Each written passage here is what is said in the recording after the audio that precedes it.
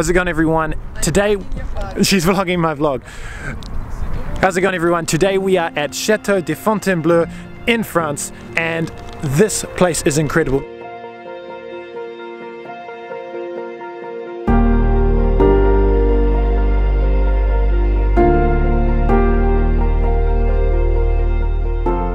Was originally started construction in the 12th century, and then it was more of a defense fort with turrets and big stones and that sort of thing then, and then Louis IX renovated it to become more of like a Renaissance residential type thing, which is what it's worked into now.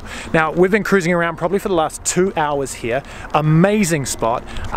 The grounds that we're walking in now are free entry to the grounds. Beautiful, there's water. In the summer, Marie tells me you can rent boats and paddle around in the little lake, and it cost us 12 euros per person, per adult, to go inside the castle. And there was a exhibition of Napoleon at the moment, because this was a big Napoleon spent a lot of time here, and there's heaps of rooms in his original throne room and all that sort of stuff. So I won't bore you with all that, because you should come and see it for yourself. There's rooms, there's vases, there's weapons, there's all this sort of stuff. Room upon room upon room upon room.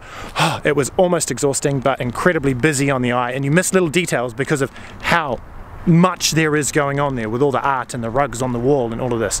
So I'll remember it again, Château de Fontainebleau in here in France, and amazing. Definitely check it out. Thanks for watching.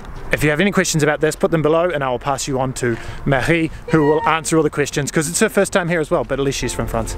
Okay, au revoir.